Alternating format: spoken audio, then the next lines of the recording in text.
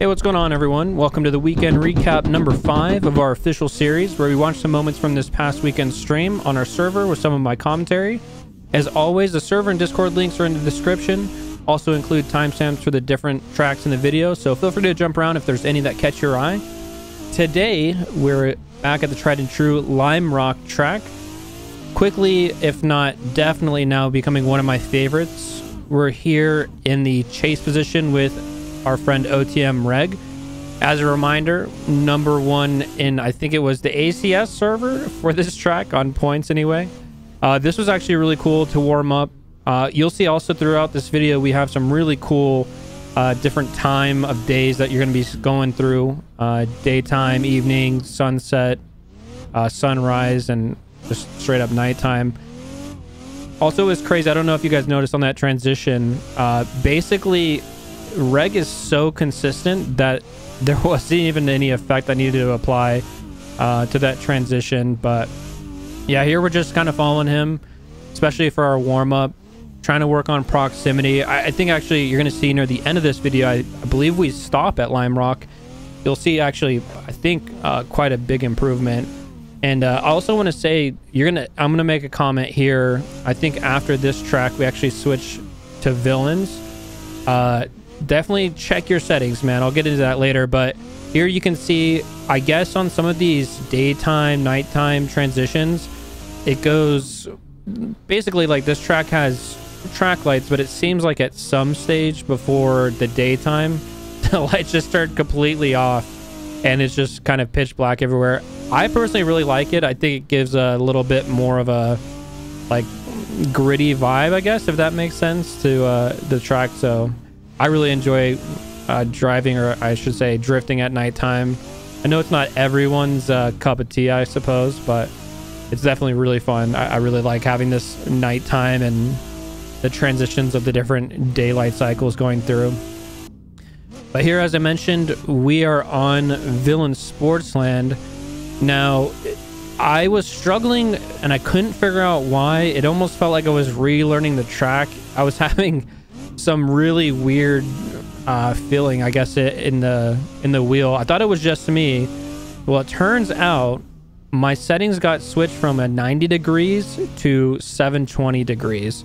So I hadn't known it at the time. You'll probably see at the bottom right hand side a lot of clipping. That's that gray bar that keeps going red. I think it's a little bit more apparent when we get into Euphoria. Hillside, I think, is our next track, but here I'm just trying to stay with turbo. He was throwing in some crazy, I would say maybe almost backies. Really consistent, but it's always really fun to follow him and try to match that entry angle. I've noticed when I'm following, especially on these kind of bigger entries that I'm a little bit less confident about, I always pull a little bit too much proximity. I end up way too far away, and then I'm just trying to like regain that proximity to whoever I'm chasing. So especially with turbo being a little bit faster of a driver, I really have to be a little bit better on that. So here I am just trying to stay close to him, as close as possible. Right here, initiating a little bit late though, trying to stay close. Really, as I've mentioned on our last video, even though you might be losing a little bit of proximity, especially if you're trying to learn a track or just improve a little bit, it's okay to pull a little bit more proximity between, or sorry, give a little bit more proximity between you and whoever's leading, just so that way you can kind of get the lines a little bit better, down better, I guess is what I'm saying. But here you see a big train. I think that's a 6 stack, almost a 7. Right here, losing a little bit of proximity, trying to match that transition or maybe that entry timing. Going really wide on the line, but trying to match it the best I can, especially, like I always say, when you see 4 red arrows, so you see 2 in front, 2 behind, it's always a little sweaty. So trying my best to not be too greedy on the door in front of me, trying to be consistent as possible. You can still see a little bit of mistakes, but I think I genuinely was struggling with the weird change in the wheel.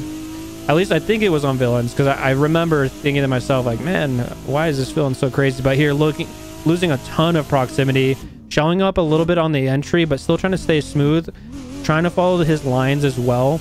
I've mentioned before, when I've seen at least, and even myself, when you're trying to cut in and pull into that proximity, get a lot closer to the door, people will try to go a little bit too shallow. So I'm trying to still be chaseable, but recoup some of that. And really the problem there, you know, once you lose that proximity, you're kind of putting a lot of people in a deficit, right? So they have to go a lot more shallow, and eventually the person in the very back is basically straight lining it. But we now find ourselves at Euphoria Hillside. So this is where I think for me that weird setting in the wheel really became a lot more apparent for me. You can see actually quite often here at the bottom right, that 720 degrees of angle I was not used to.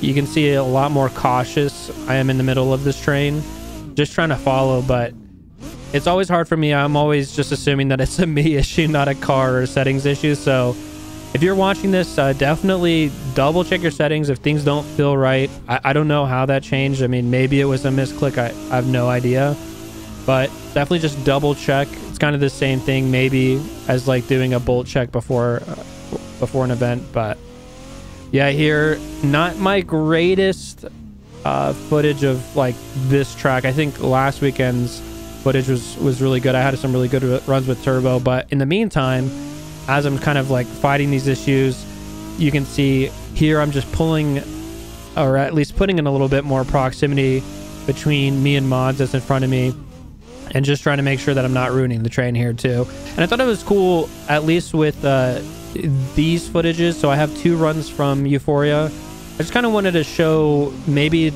more runs that aren't exactly perfect, but the way that you can kind of come back even if you make mistakes, and especially if you're in a lobby with people that you've driven with for a little bit, that you're comfortable with, that you don't necessarily have to reset all the time.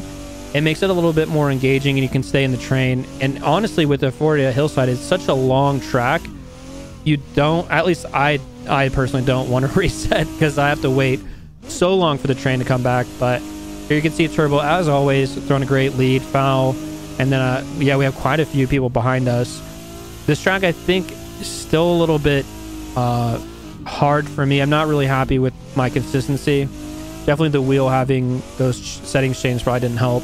And that was another thing too. I come actually from CarX, as I mentioned before, but with the Assetto Corsa, I'm almost thinking to myself, like, maybe for a new driver in CarX, I would say, hey, yeah, go to 720.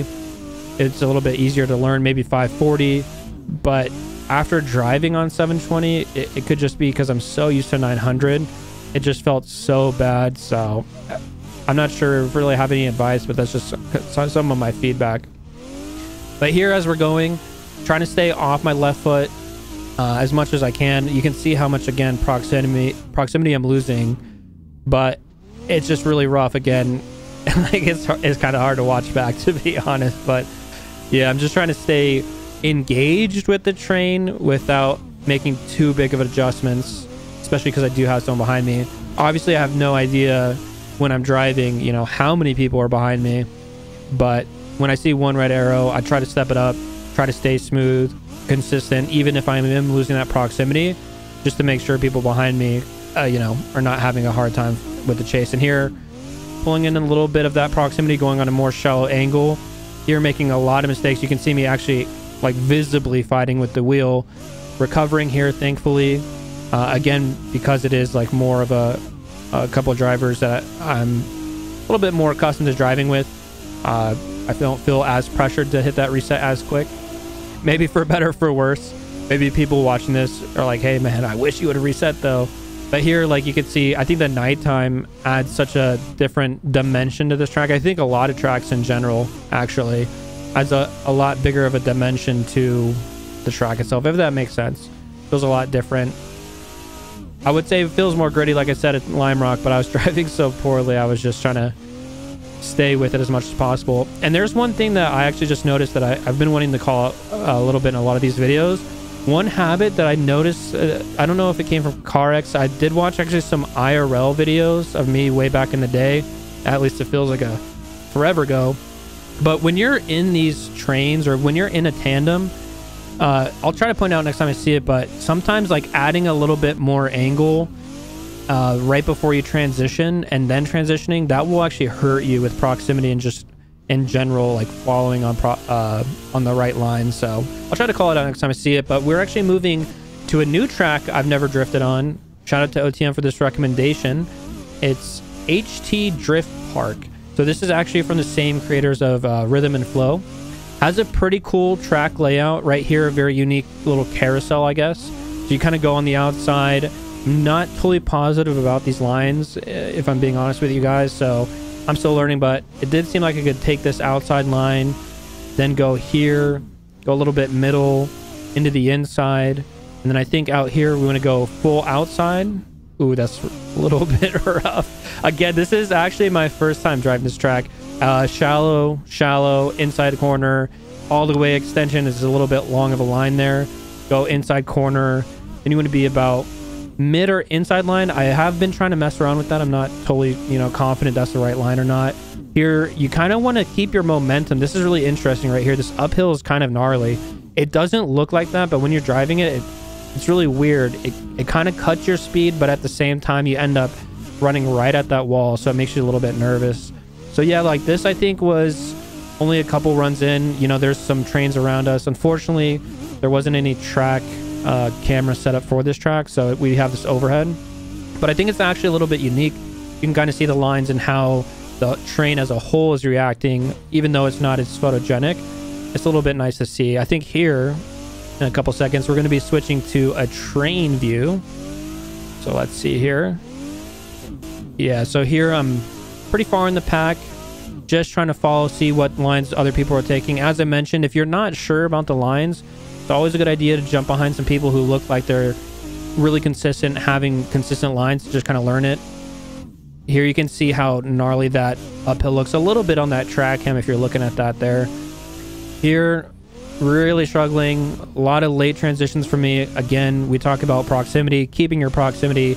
Those transition timings are really important. You want to transition it almost feels a little bit early. And so right as they're transitioning, when their car is in more of a, like facing noon, right? So it's in I guess it almost looks like a non-drift, like right here, right? You want to be matching it almost bumper to bumper. But as I'm kind of learning the track and struggling a little bit, try not to mess up too much. You can kind of see that here was, I think, a little bit near, I want to say the end.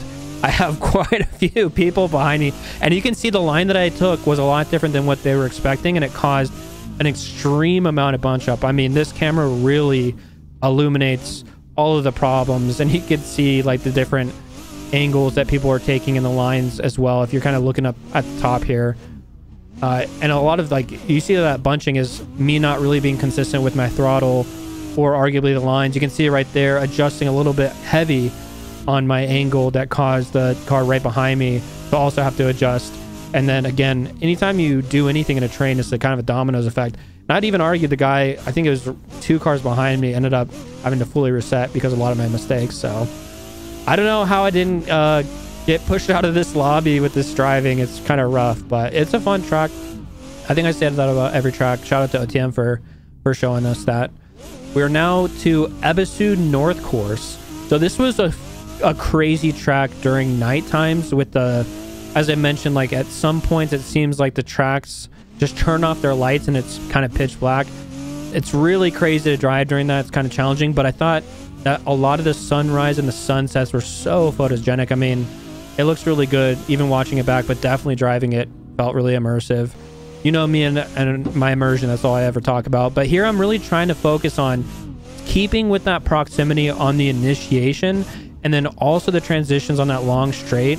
I think I am getting a little bit better at it, but it really comes down to that transition timing and also keeping up speed. I think during this session, we had a couple people who were jumping in maybe in the mid or like front of the train that were struggling with the speed. And if they're struggling with the speed, it generates this huge pocket, this huge gap.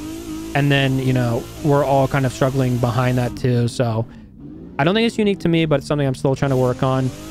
Here again, trying to keep that proximity, probably not taking the best lines possible, but really just trying to stick as close as I can.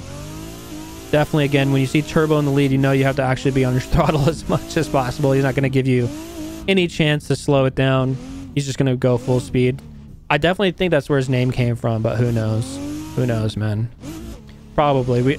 Apparently there's some lore, some old school lore with Turbo and his 10,000 plus hours, so it's probably something like that. I gotta ask him sometime. I gotta ask him.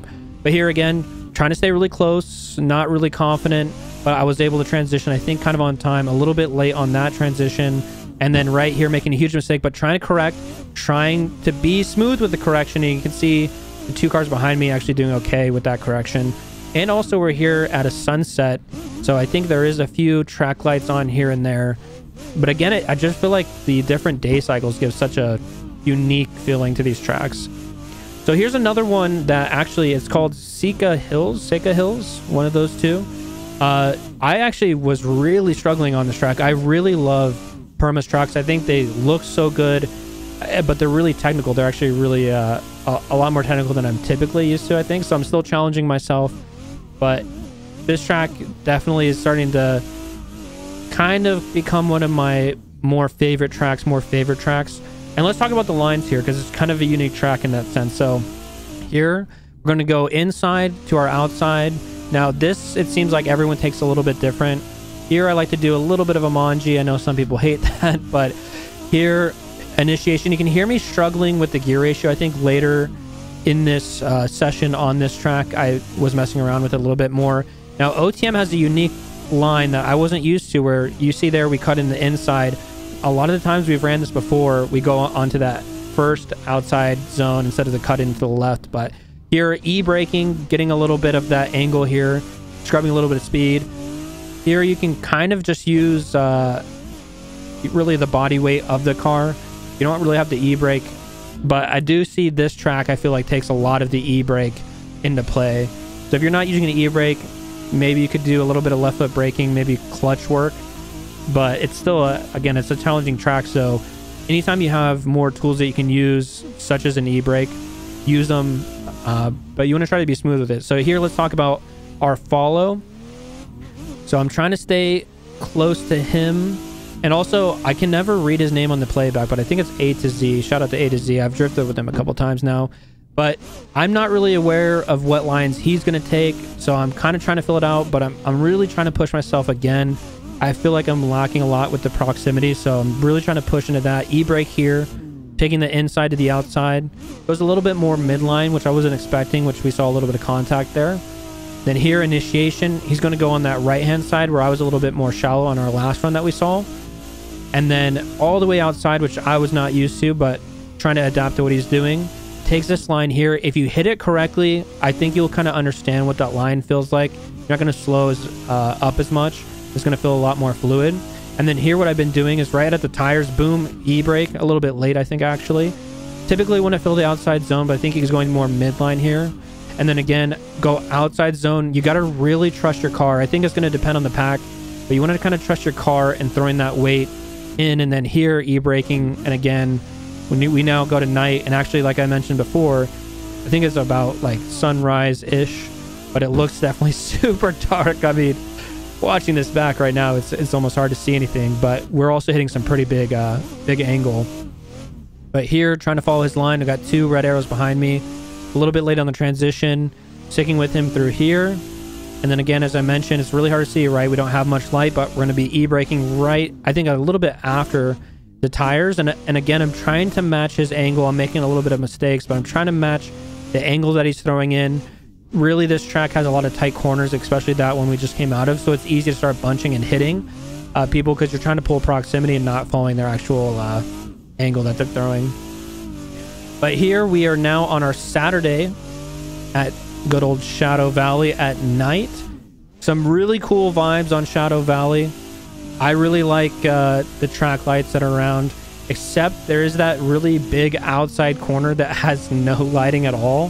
So it can be a little bit intimidating, but definitely might want to turn on some of your lights. I also want to just note, like, if you are driving at night, I mean, it's not a big deal, but I would recommend if you're in a train, not the lead and anywhere beyond that. So let's say like second, third, all the way to, you know, however long the train is, try to set your low beams instead of your high beams. If you have your high beams on, you're going to be flashing the person in front of you every time you transition. Kind of one of those just like, you know, to be nice for other drivers type of deal. It's not a huge thing, but I just wanted to call that out. I don't think a lot of people even think about it, but I always try to make a conscious effort, especially at night, to turn on just my low beams, unless I'm leading. Even on my lead sometimes, just for aesthetics, I guess, I do like to just have my low beams on though too. But here we are following Yasko, so throughout the day and night, or rather night and day I should say, just trying to follow his lines. I think he's definitely a lot more comfortable with this track now, so every time I see him on Shadow Valley, always really good, consistent lines.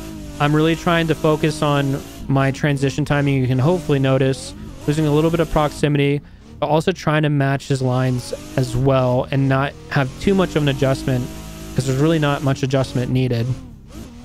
Also really like that track as a warm-up. Here's a new track that is new for the series, but not new for most of you. And actually, this was my first track I ever drifted on Assetto. We are on Drift Playground. I'm sure most of you guys know that.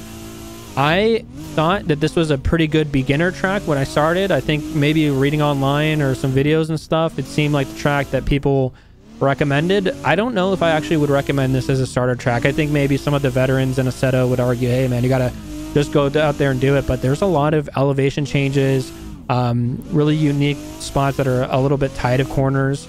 For someone that's maybe new, I'm not too sure if I'd recommend it, but it is a track that I started out and actually learned myself on. But let's talk about the line. So here we're going to be coming over to where the track basically starts.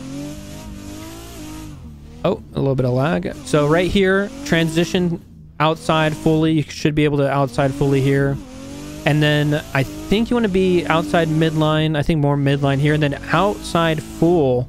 Should be able to run this if you can keep your consistent speed, or be consistent on your speed. Here, I'm not too sure. I think it's going to be mostly mid or outside line. I would not recommend doing what I did and e-braking there. This seems like an inside, kind of like a Manji.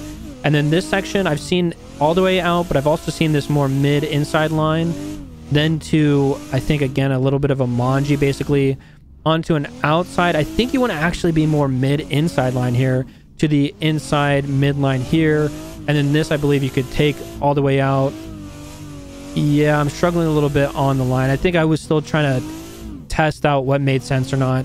And that's what I've always recommended too. Like if you're new to a track, definitely like try out different lines, see what makes the most sense. Especially if you have some good drivers behind you, you're going to be able to get some feedback of, hey, that's not a great line, man. Like don't run that line. We're bunching back here, right? But now we are actually on a follow. We have Reg in front of us with R and Turbo. All good drivers, so it's good practice for me. I think, again, I haven't really, if ever, I think, drifted a train on this track. So I'm just trying to learn, see what lines they're taking, not trying to take too many risks, keeping a little bit of proximity gap, just in case, just as I'm learning here. And really, this is what I talk about and have talked about before, your active chases. So you're not just, oh man, I want to get on that door. You're thinking about the lines that they're taking, how the two cars behind the lead are reacting. I mean, this is a great situation to be in. We're inside the middle of the train. So you can see the lines that the lead is taking, but you can also see the effects that the line that the lead is taking is having, right? So we could see OTM or R bunch up in certain situations, or hey, you know, it's a really good line and it feels, you know, good following them. So here, a little bit of lag. It looks like Turbo's fighting the internet demons. I think if I remember correctly, he said, I was going to apologize about the lag, but it's not really me, so it is what it is, which is so real, dude. I mean, that happens to me sometimes. It's just so frustrating when it's internet issues. But again, we're in our third position. I'm just trying to see, especially now with Reg in the lead, Turbo in the chase, just trying to see what Reg might be doing a little bit differently. There you can see really late transition. I'm trying to focus a little bit on those transitions where it seems like I'm a little late. I think if you watch this back, it's hard to catch it when it happens, but anytime it seems like there's a lot of proximity gap, it's either A, because of a late transition, or B, a late transition because I'm adding a little bit of extra angle before I go into that transition. But now we're back at Rythem N Flow. So actually we drove, I'm sure he probably has more maps, but both of the maps, I wish I could remember the creator off the top of my head, but I know it's HT is the abbreviation. Turbo on the lead, so you know we have to be on the throttle, being a little bit on the left foot gas, left foot brake, excuse me, but not a ton. Want to make sure I'm pulling momentum up this little uphill section, matching his transition timing. I also noticed too, like, depending on the driver that you're chasing, some of them might not actually throw as much angle as you would be expecting. I think maybe I could argue Turbo, in a sense, in some situations is like that. Definitely not every. I think his entries are mad. I think we're about to see one right here. We'll see. We're about to cut to another section. Okay, no, he's way in front of us. But here, making a huge mistake, trying to recover on it. No one was behind me, so I didn't sweat it too much.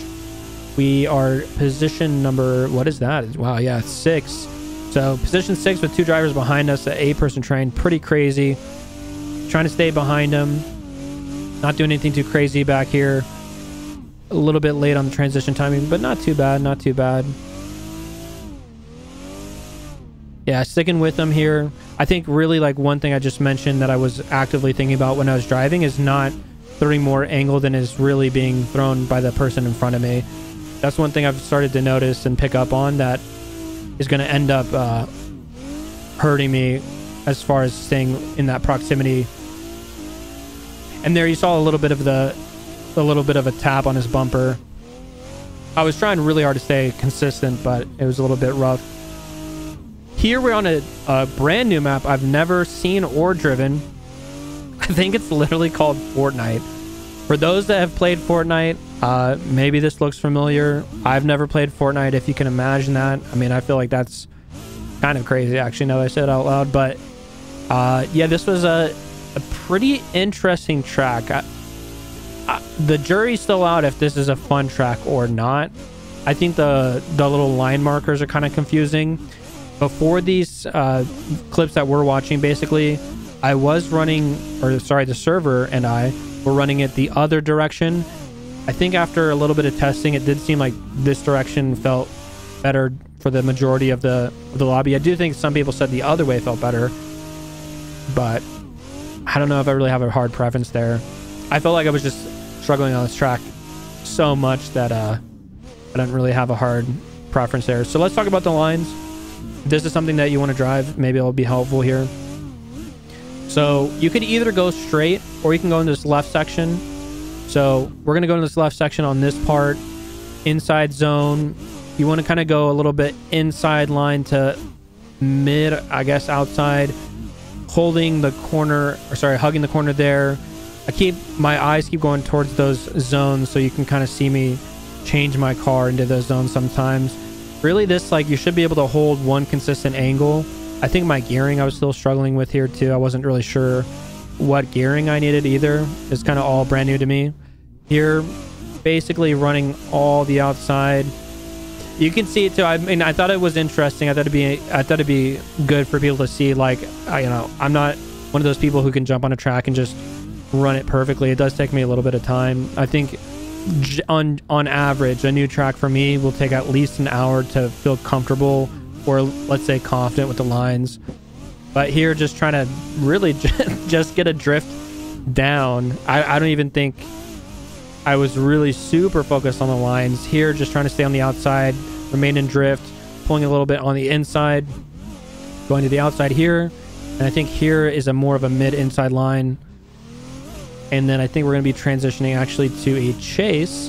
So we're going to see how Professor and A to Z, man, I swear I can never see his name properly, take this track. So here, making a little bit of mistake, trying not to make too many corrections, but just struggling, trying to stay in that proximity at least enough that I can understand the lines.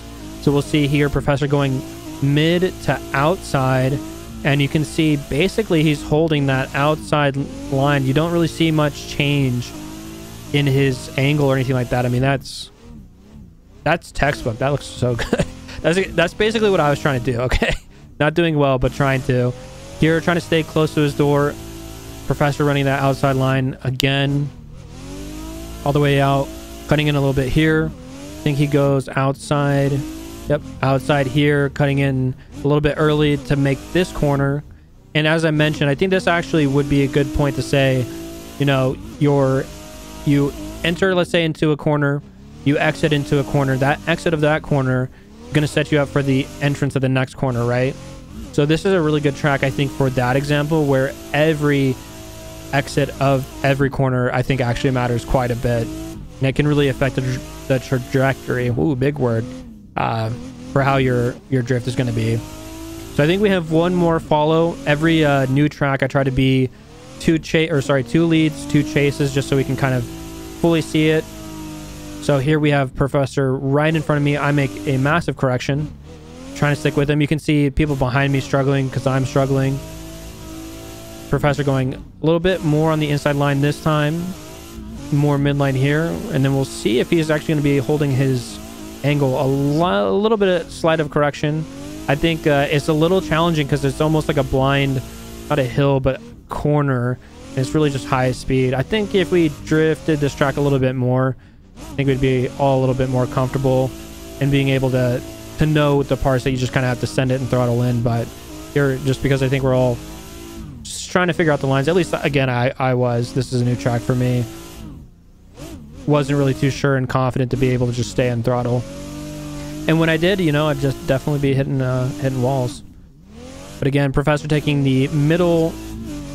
I would say most of these lines are probably like more middle corners, not really super outside, super inside. Here you do have to kind of be outside, as you can see, to really extend that drift all the way out. And then I think Professor goes outside to a mid line. Oh, and we cut right there. A little bit rough of a cut, but we are now over to Ebisu Minami. I think I'm saying that correctly. This track has always been an extreme challenge for me. I've drifted this track on Gravy Garage, WDTS, and actually Swarm V1. Never really felt like I was getting it down, but this time I felt like I was finally starting to get things that were clicking. Here is a great example of something I've explained a couple times in this video, but also in previous videos, where you don't have to be on people's door to learn. I'm leaving quite a big gap just so I can learn the lines that they're taking, and I really don't want to mess them up. So you'll see me just change the lines that I'm taking, honestly, just to make sure I'm not making any issue for the people in front of me. Here again, I'm trying to chase them, follow the lines that they're creating. The jump area, and maybe I'll explain that in the next run, there's a certain line that I think you want to take on that, but the rest of the track is kind of straightforward. So here, kind of like a big, long manji. I think for me, I like to go on the outside of this zone. Maybe not as far as Fresh did. That is pretty far out there, but enough to fully connect this. Try not to cut this a little bit too hard. I think a lot of people do, and it messes up people behind them. And then here, so you want to basically straighten up. I really would want to manji this, but I don't have enough speed. And then you want to aim for that ins, kind of where those tires are set up there. You're going to aim for that area and get a little bit of angle off the drift, or off the jump, I guess you would say, to be able to just be right into that drift and in the right angle that you want to be in, if that makes sense. So here, we're going to see, I think we have one more run on Minami. I almost feel like I maybe should have put more clips in here to talk about it, because there is so much to unpack with this track. But basically here, taking like this mid to outside line-ish. I'm following Reg here, straightening up, looking for that left side right here where he's entering. Perfect. And then struggling a little bit, pulling the e-brake to get my car right back in drift, trying to hold that proximity with him without actually hitting him at all, and trying to keep that angle, especially because I saw that there were people behind me. So I wasn't feeling super confident on this track, but I was trying to be as close to proximity and match his lines as much as I possibly could. And again, like, this track was really cool. I don't know if it's just the Japanese tracks or what, but they look so nice on evening or I guess sunset, sunrise situations. Here's another actually very unique track. I don't think I've seen this anywhere, actually. This is Higahsi Fuji. I hope I'm saying that right. I almost want to refer to this as a mini togue. So it's crazy that there's so many people behind me. This was a track I think we spent actually about an hour and a half on. Kind of unique on how you can take the corners. You can see the train is probably struggling because I'm not sure what the lines were. With the night rotation, especially this track, it gets really dark, hard to see. So most of this practice was at pitch dark when I first started learning this track. But once it started getting a little bit light on the track, a little bit more confident. So let's talk about the lines here. I'm gonna go inside to kind of a inside outside line here, aiming for that wall. Now trying to stay on this little track. You can see the white line to our right. I'm trying to stay within there. You know, you can hug this. It feels like you can hug that section and then also hug this too. I'm not sure. I mean, looking at it, it doesn't have like a track cam, but we do have our nice little overhead cam. You can kind of see actually maybe the line's a little bit better. Now, I'm not taking the lines that I think most people were, and we're going to see that right here. So now let's try to watch my lines compared to what the rest of the train is going to be taking. I think a lot of the OTM boys have driven, I think, a decent amount on this track. It's really unconfirmed, but they look pretty solid on this. So here, taking that inside white line and then more of this inside line facing the wall. And then here, if you look at the top camera, you can see they're actually running the outside line no problem. So I think that's just a me issue. Here, trying to go a little bit on the inside to mid to inside. And maybe actually that's some piece I should call out. And then here, depends who you're following. I think they go a little bit more like mid to outside just so you can extend that drift out. So let's see. I'm going to look at the top cam now. So we want to hug that inside line or that white line, not cross it. And definitely there's cross traffic here, so you want to be careful and not cross that line or else you're going to end up hitting each other. Taking an outside line, struggling a little bit. Outside, pulling on an inside because I'm losing proximity. Staying within these white lines, a little bit of manji. Then right here, I feel like you want to go and right there on that inside, set you up pretty nice for this outside section here. And it's crazy watching the night and day transitions are just so cool to see, especially this track. It feels really like a tight toe track, actually. Maybe not the best drifting ever, but I think it's reasonable when you're learning new tracks. It's not going to be the most beautiful drift, but the more you get to see time on these tracks, I think, myself included, obviously, the more you improve on it too. So here again, going for that inside spot. I think I felt like I was in a good groove there. Kind of running the white line all the way to this outside zone. And then I think most of the time I'm looking at this top camera now, just kind of focusing on that. A little bit late on the transition, staying on the inside to inside. Then right here again, you can kind of start seeing a common pattern for the way I was driving. Going on the inside white line to the inside concrete barrier. And then here taking more of like a mid line-ish, I would say. Transition, staying right on that white line on the inside. I'm looking for this inside position that sets me up good for the outside. So here, I mentioned it earlier in the video, our final track is LimeRock. Now, after all of these sessions and really like having a little bit more focus on the proximity, and because I'm a lot more familiar with this track, I was really trying to focus on the proximity. I had actually a lot of good runs with Foul, who we're watching now, and Turbo as well. And I think it had a couple things that clicked for me. The car started to come a little bit better, come into fruition. I'm not sure where I was going with that sentence, to be honest, but felt like it was clicking a little bit more with me. And then especially on this track, following people like Foul and Turbo, who have really consistent lines and really able to focus on my transition timing. It's still a little bit late here, you can see here and there, but I've really been enjoying this track, allowing some time for me to focus on the transition timing. I swear there were better clips. I mean, there was clips where we were just door to door, but I think I wanted to shed some light and give some screen time to our homies in the train. But yeah, a little bit shorter of a video today. I kind of feel like I speed ran it. I didn't mean to. I was just kind of enjoying it and vibing. Hope you guys all had a great week. I will see you this weekend. Stay tuned for the next in our series, number 6. And I think there's going to be some new things coming out, so stay tuned. Thank you so much for watching. I'll see you on the next one. Later.